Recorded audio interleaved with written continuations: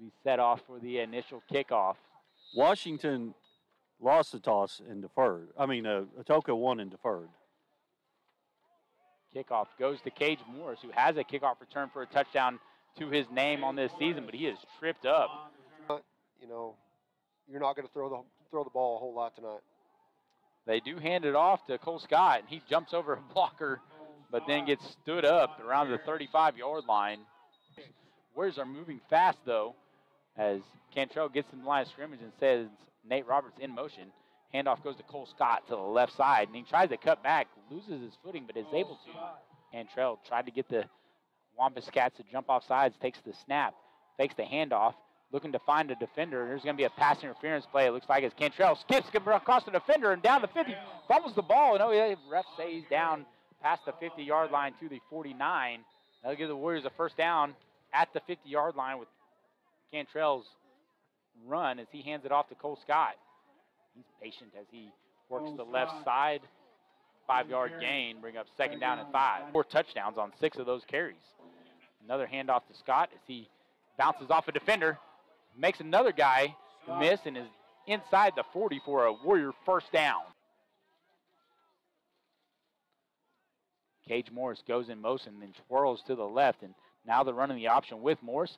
Cantrell fakes the handoff and is stood up at the 35-yard line and finally brought down. Good hard running by the quarterback.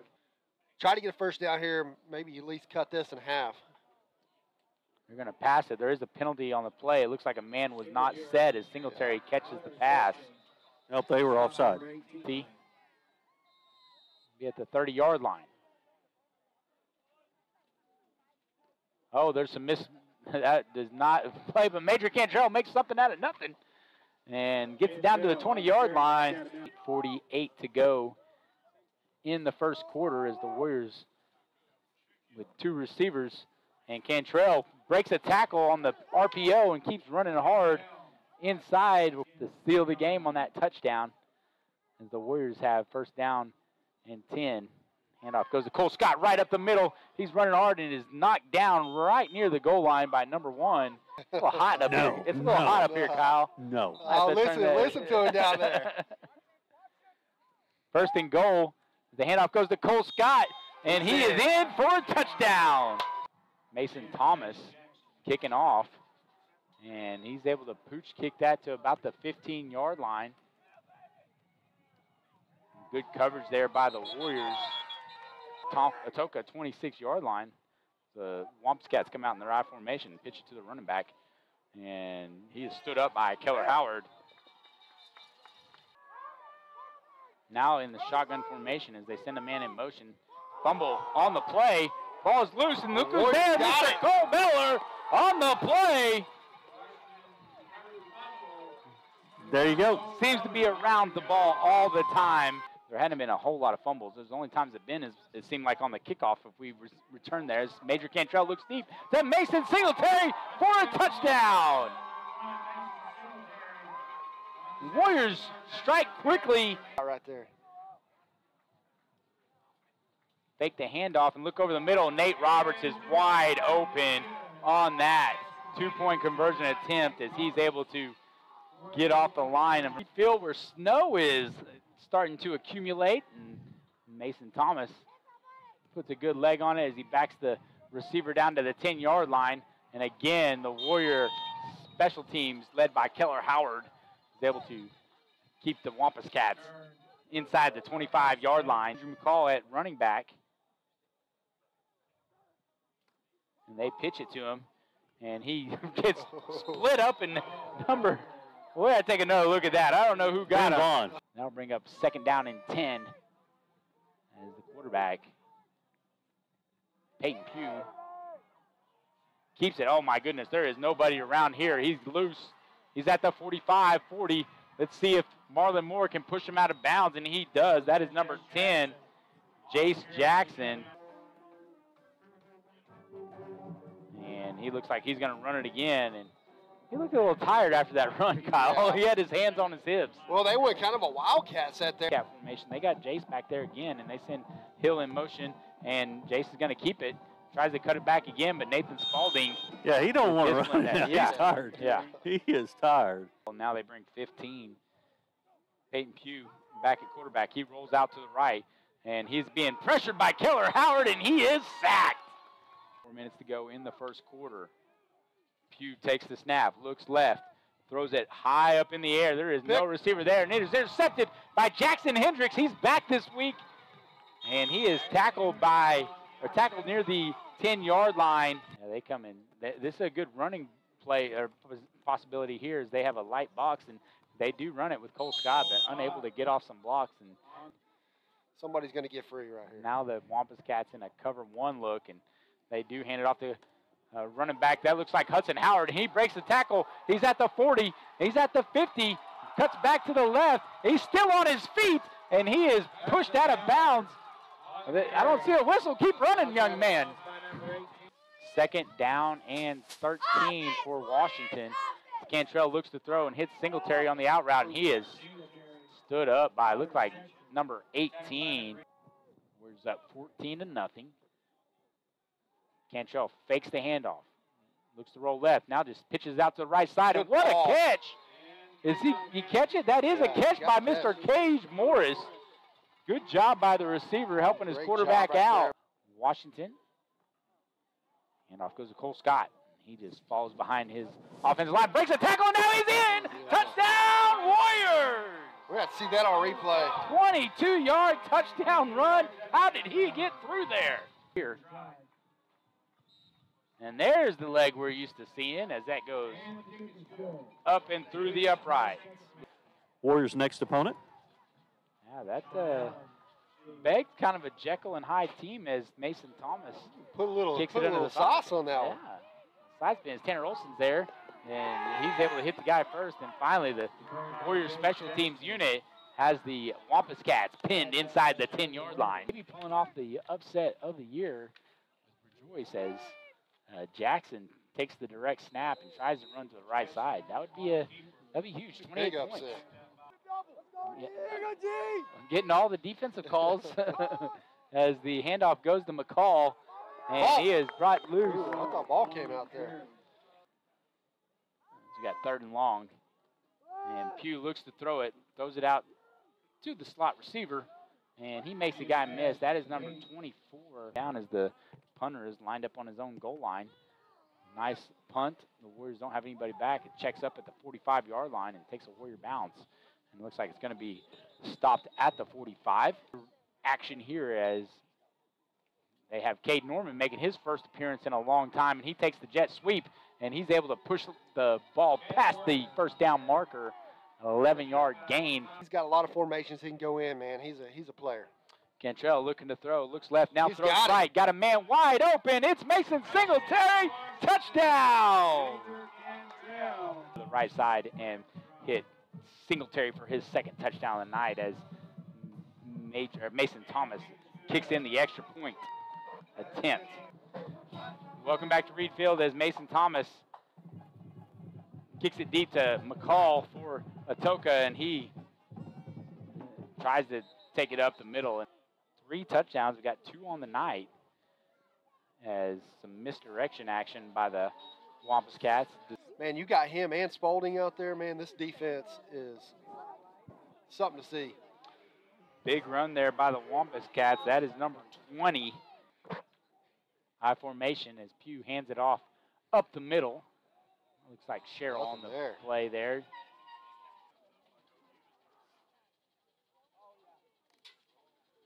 Pugh hands it off. Good hard running there. Literally, right? Pugh hands it off. Number 20, the Warrior defense stops him in the middle. Who is that? Hendricks, Spalding. 7:52 to go in the half as they send Cade Norman in motion. Fake the handoff, look to throw deep. They hit nice catch by Nate Roberts as he gets spun up by number 10, Jace Jackson. Near the line of scrimmage as Cantrell fakes the handoff. Has a man open over the seam. It is Cooper. That's intercepted by Mr. McCall, and he trips over the turf. Pugh under center as the Atoka comes in I formation. and good hard running there. Motion by McCall, and Warriors are not fooled as they try to hand it off to their defense to catch up with them. Brucey hit him in the backfield. Just couldn't get him down. That looks like Marlon Moore and Tanner Olson. Great job of them catching up because, like you said, Kyle, I thought it was gone. Warriors loading up the box as they pitch it to McCall, and looks like Kane Lampkin is there to make the tackle, along with the Warriors looking to fill that position once those kids graduate, adding depth to this Warrior defense as the handoff goes off to number 20. And that is Mr. Allen, Sean Allen, when these playoffs roll around. Pugh takes the snap, hands it off to McCall, and good hard running there by the senior running back. Half as the Wampus Cats have 4th down and 3. Line up in the I formation. They fake the handoff. They toss it up to number 24, and did he catch it? And he did. That was a great catch there. Extra point attempt.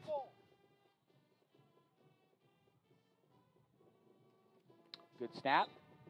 Kick is up and is good. Nice leg there by Mr. Higgins. And That's 3 minutes to go in the second quarter. Higgins with the kickoff, and it goes to Cage Morris again. And Cage is trying to stretch it out here to the left side of the field, and he is brought down about the 39-yard line. Warriors with 2 receivers to the right and a single receiver to the left, and they do hand it off to Cole Scott running to the right, and the defense is able to get off, their blocks. The 7-yard line.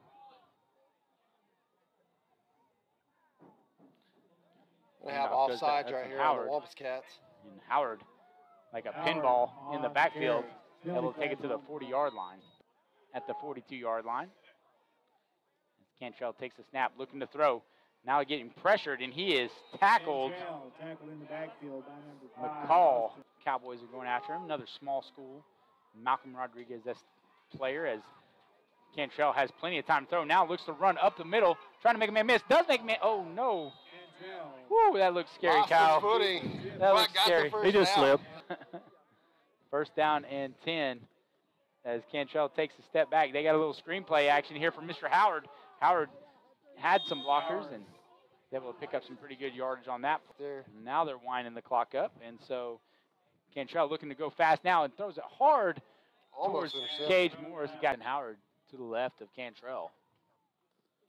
They hand it off to Hudson Howard. He cuts it back to the left and finally tackled by, as the Warriors have 4th and short, and they hand it off to Cole Scott up the middle, and he is able to get past the 10-yard line.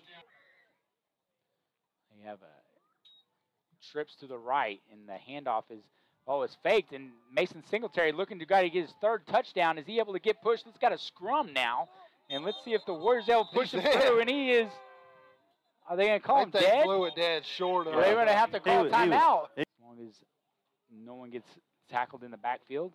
Cantrell looks to throw the quick slant to Mr. Cooper Alexander, and that is a touchdown for the Warriors. Kick off for the Warriors. Line drive kick is taken by number 1, Talon Barrett, and he is stood up on the line, on the sideline, and chip in football. Basketball will be kicking off pretty soon as well, as Tanner Olson with the pooch kick checks up at the 32-yard line, and nice little change of direction there. 21 right now against Toronto as the Wampus Cats take the field in the I formation, pitch it out to, looks like number 11.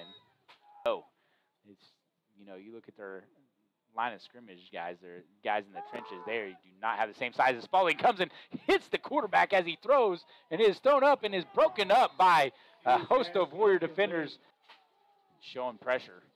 Up the middle was Berglund. He misses the guy in the backfield, but the rest of his teammates are there to make up for it as the Wampus Cats try to trick the Warriors on a handoff. Going trip set down here at the bottom. Yeah, a little new formation as they pull the left tackle, it looks like, and Cole Scott is running to the right, and he is tackled by Hill. Side, two tight end set. Handoff goes to Cole Scott up the middle, and he is wrapped up by Sherrill. Luther 6. Fourth down play here as Singletary goes in motion, and Cantrell rolls to the right, now throws it to the right, got a man open. It is Cooper Alexander, and he is in for the touchdown. Snap is down and kick is up, and it is through. 8:36 to go in the third quarter. Warriors lead 41-7. Back to Reed Field. TJ Scholes here with Kyle Harrison and Stuart McPherson as Tanner Olson puts a strong leg into that one, drives it down to the 25-yard line. That's McCall on the recovery. He tries to drop kick his way to the 40-yard line. Their 4-3 alignment.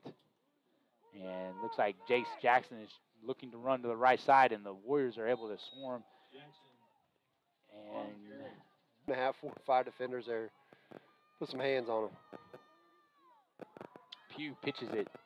Looks like this time it's to Barrett, and Barrett tries to reverse field as Spalding is chasing after him, and there's Milner. See, you're going to have a hold right here. Pugh under center. Pitches it out to Hill. Good job. And again, to punt from his 27-yard line. Takes the snap. Acts like he's going to punt. Now finally does punt. That looked like me in the backyard, Kyle.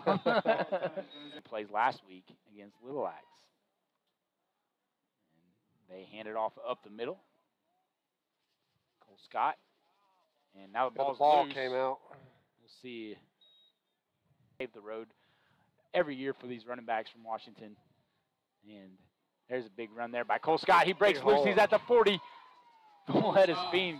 Touchdown saving tackle there by Barrett. Fine. Send Norman in motion. Now they're running the option. Pitch it to Norman to the left side, a little bit behind him, and he's able to break a couple of tackles before getting back to the original line of scrimmage. Afraid to put the hit on people. You can see why he's got some high-level college interest, but Cole Scott's able to break a tackle off of him. Good there.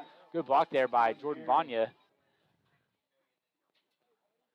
Cantrell looks left, double pumps, then throws back to Singletary, and he runs over a defender. Fake, got him on the comeback, and big pickup right there for the Warriors. Thomas on the jet sweep. Got Brucey. He kind of outran his blocker with Brucey. Brucey trying to get to the outside to provide some 30 to go in the third quarter. They lead 41-7.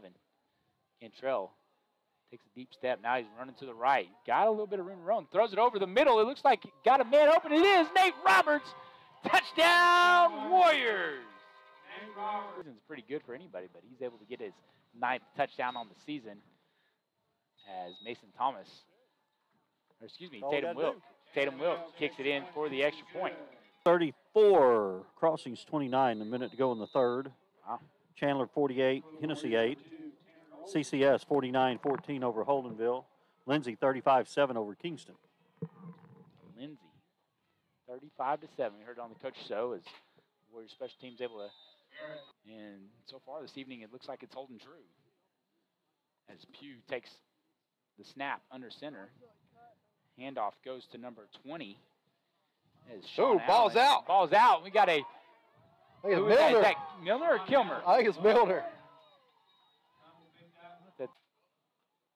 Minute 27 to go in the third quarter. Warriors have the ball at the 27-yard line.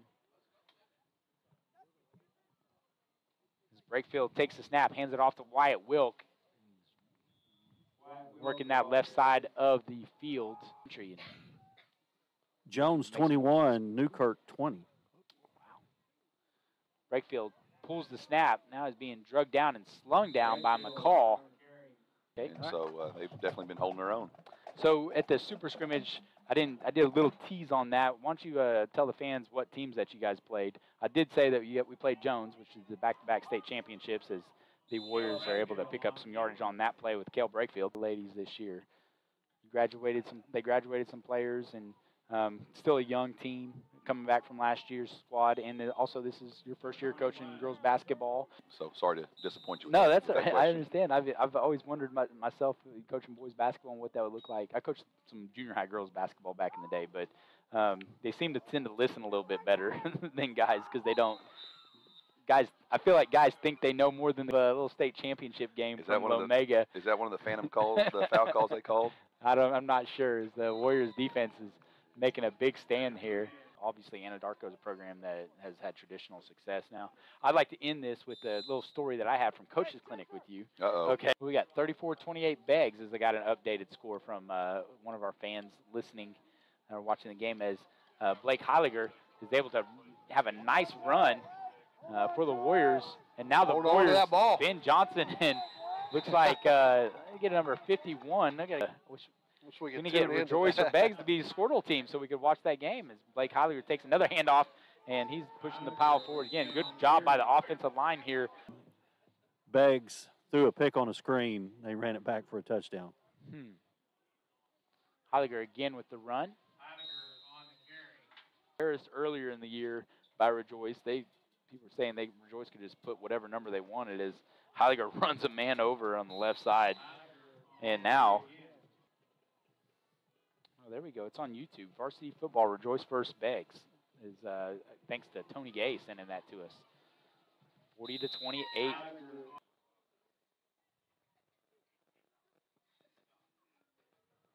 Dawson Thomas tries to get to the outside and is unable to, which is crazy because Eufaula is struggling with Henrietta, and Eufaula won that district as Lucas Witcher takes the snap.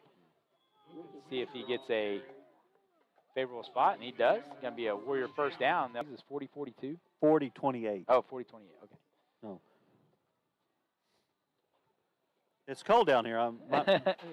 Lucas Witcher breaks a couple tackles in the backfield and picks up some good yards inside the final. That was the final, yeah, okay. 12-6. So it looks like all of District 2A3 is going to end up with victories. Representing well as Blake Heiliger runs over some defenders in for the touchdown. Lead 54-7 as Tanner Olson lines up the kick. Atoka takes it over in left, and oh, he is railed down by the Warrior defender. Yeah, you don't. Atoka lines up in the I formation and hands it off to the fullback, and he is met right at the line of scrimmage, and the Warriors are still 27 seconds left. This could be the last play, and they try to run it up the middle, and the Warriors stop them there.